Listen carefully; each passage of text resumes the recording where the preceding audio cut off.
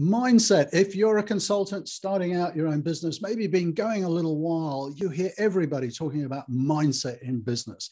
Why is it so important, particularly as a startup?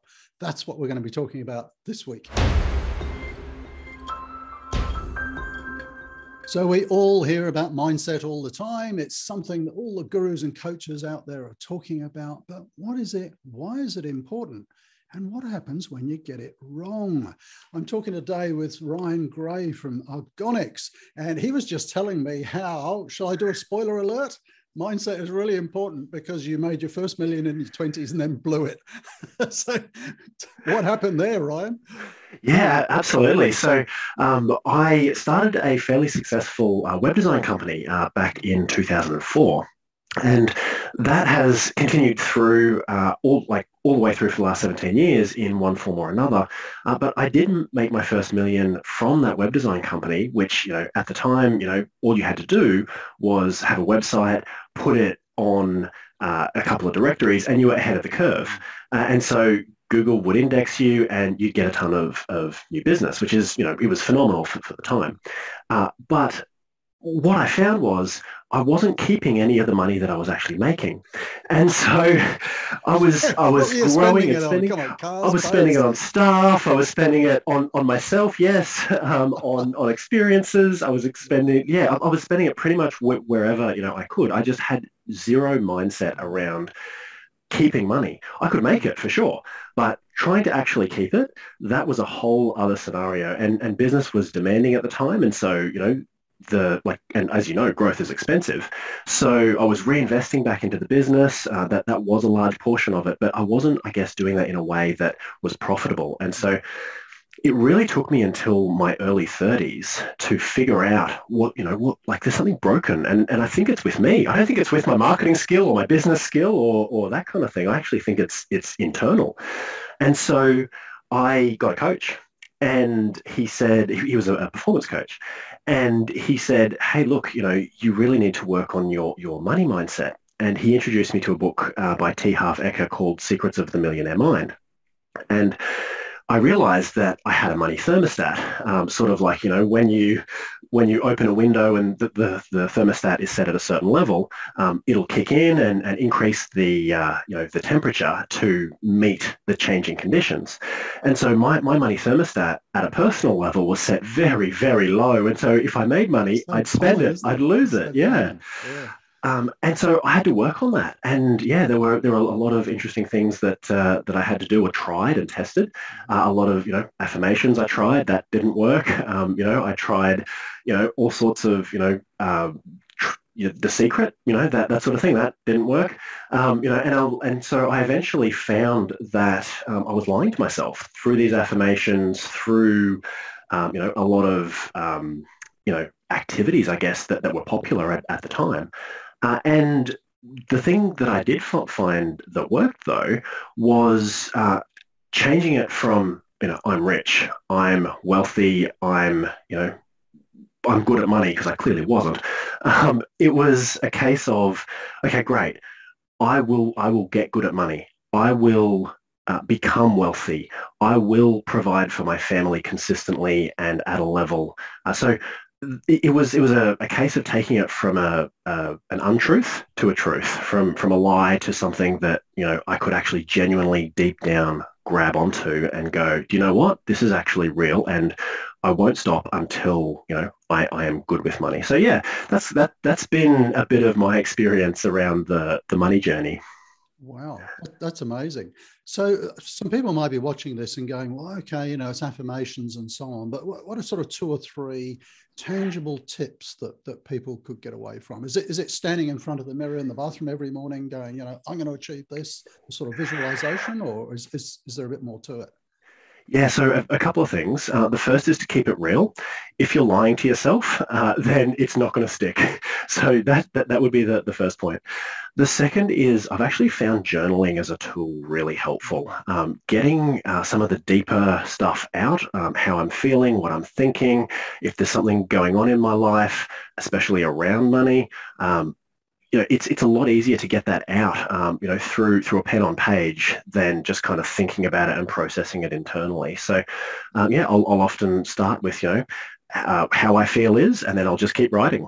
And that will download a lot of the internal stuff. Yeah. That's really interesting, because I don't journal. I'm very bad at all of that stuff. But the only time I do it is when I'm long distance hiking. And when I might be hiking for 6 weeks, just with a pack on and walking. And I do a very similar thing, because I do video blogs along the way. And it's like I'm confessing to the camera, There you go. about what's going on, really what I'm feeling, what I'm hoping to achieve, those sort of things. So that's kind of journaling, isn't it? I get it now, the way you explain it. It is, and it almost doesn't matter what format it takes, as long as you're taking those internal thoughts and feelings and downloading those externally, it gets it, I guess, out of you, especially if it's negative, and then you can start to focus on what is going to be positive and supportive and that sort of thing. And that's the second part of the journaling that I have done is, great, okay, well, what are the top 50 or 100 reasons why having and keeping money is good for me, is good for my family, is good for, my world and those I'm able to help. And so that starts cementing why it's actually good to have money, and starts replacing those old beliefs with the new, more positive, more supportive beliefs, which it took me a lot of money, and I've invested hundreds of thousands of dollars in coaching and trainings and all sorts of things.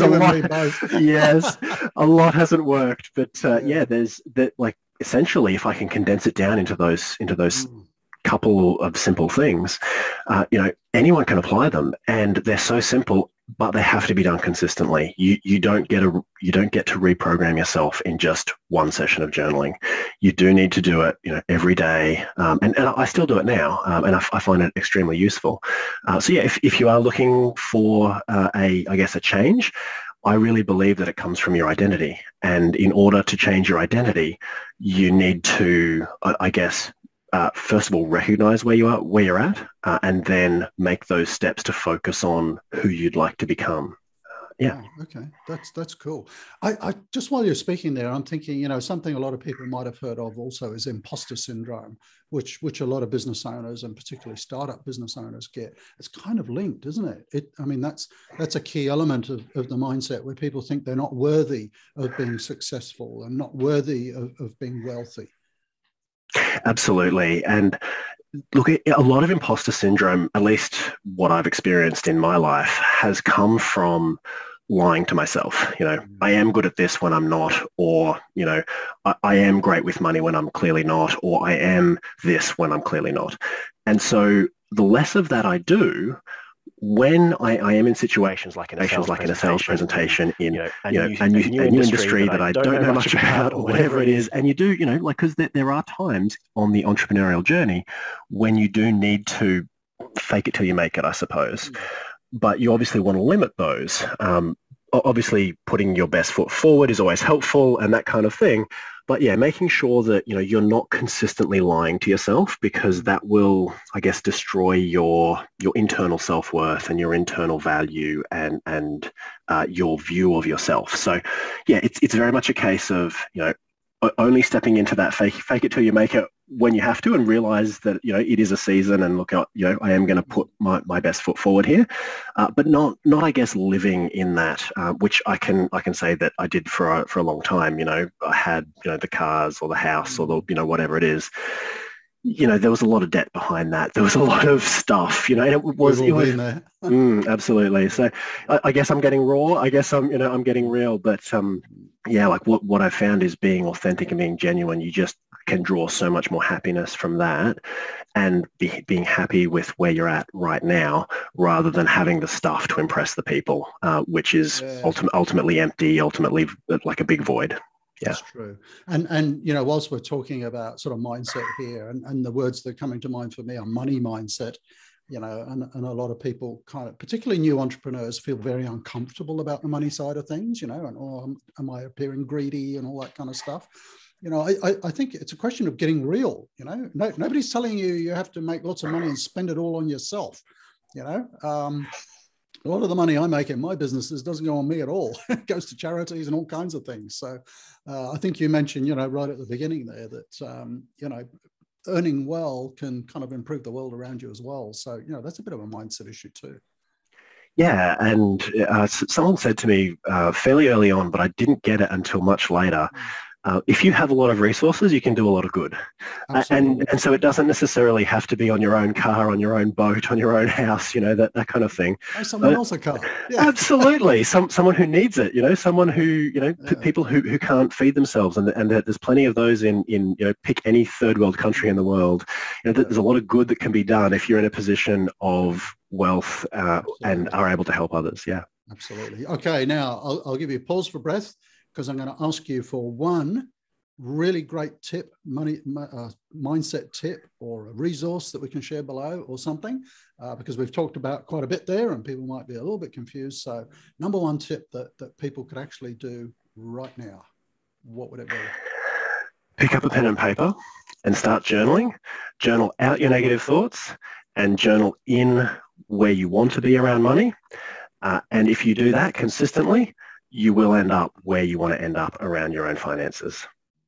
Sounds good. So thank you very much for joining us, Ryan. People might want to sort of reach out to you and learn a little bit more about what you do. We really haven't talked about that because you run a company called Algonics. Maybe we'll put a link down below to you know, your LinkedIn profile and your company and things like that as well. But thank you so much for joining us today. Thank you, Rob. It's been a pleasure.